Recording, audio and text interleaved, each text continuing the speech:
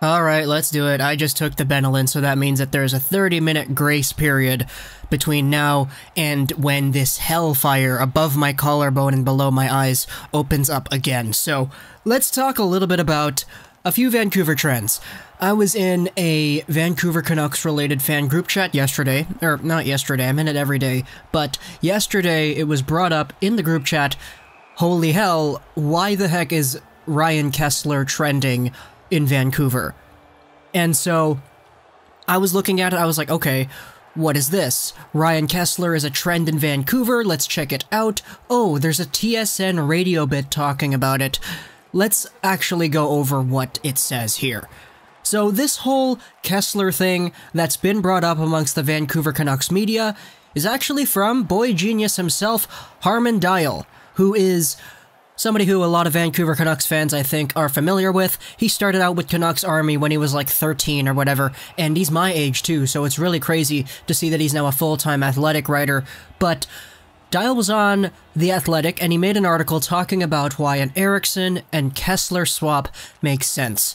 And it goes deeper than that. There's salary retained, there's another team involved, there's a really long explanation on The Athletic article, which I do not have access to because I don't have The Athletic. So I'm not going to talk about that here. I'm going to talk about what exactly the idea is he presented on the radio, because he took his material from his Athletic article talking about Kesler, Eriksson, a third team, and all the salary retained and other players everywhere, and he talked about it on TSN. So I'm not going to go super in-depth with that because that's all Harman stuff. If you want to actually listen to it, I'll leave a link in the description to the radio hit itself, as well as the Athletic article, but I want to talk about the basic idea here. Why Eriksson and Kesler trading places actually does make sense if you take a look at it just based off of the cap and everything. And it makes sense because of the exact reason the David Clarkson trade to the Leafs made sense 2 days ago, wherein the Leafs will take David Clarkson's $5-something million and put it on the LTIR. And by doing that, that will give them an extra $5 million to spend for other players. That's essentially what we're going to do here if a Kesler deal gets done where Kesler comes to Vancouver. We already know that Kesler is never going to play an NHL game, or at least it's very likely that he's done in the league. He's at $6.875 million on the cap, and if you take this contract and you put it on LTIR, that means that the team that holds the contract will get the ability to spend an extra $6.875 million. This essentially means, I'm not saying it literally means, I'm saying essentially, if Kesler was on the Vancouver Canucks and they put him on LTIR, which is pretty much where he's going to go because he's not going to play, they will get the ability to spend an extra $6.875 million. It doesn't mean that their cap becomes lower. It doesn't mean that some of the money on their cap hits go away. It just means that they can spend more. And this is essentially what happens. It's not literally what happens, but essentially the Canucks can spend some more money if they get away from Loui Eriksson's contract, they get Kesler's contract back, and they put it on the LTIR. So that's why it makes sense. We're not saying that we're getting Kesler because we want him to come back and play at a 40-goal rate. Again, that's not going to happen. Kesler can't play.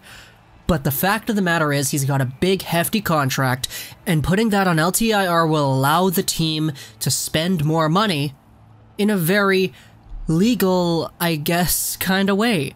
And I say legal like that, like with uncertainty, because it is kind of fishy, but it is allowed under the rulebook, which is why the Toronto Maple Leafs are going to get an extra $10 million to spend by putting Horton and Clarkson on the injury reserve.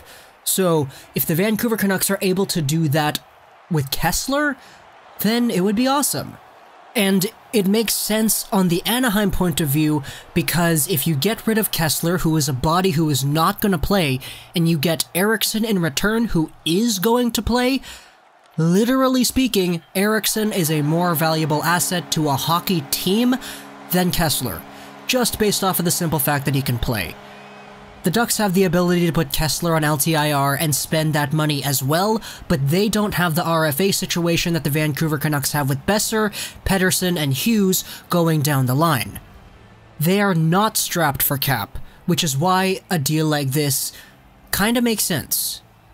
But as Harman talks about on his radio hit in his article, there is a lot more pieces that he feels need to go around in order to actually end up in a scenario where Kesler is on the Canucks. But on a very baseline level, this is the philosophy. Kesler comes over so we can bury his contract on LTIR and use the extra money, all while getting rid of Eriksson's contract. So that's pretty much it, I guess. Go over to The Athletic if you have The Athletic and read Harman's article. I'm pretty sure it's good. Go over, listen to the TSN radio hit. I'll leave a link in the description to everything that Harman is talking about.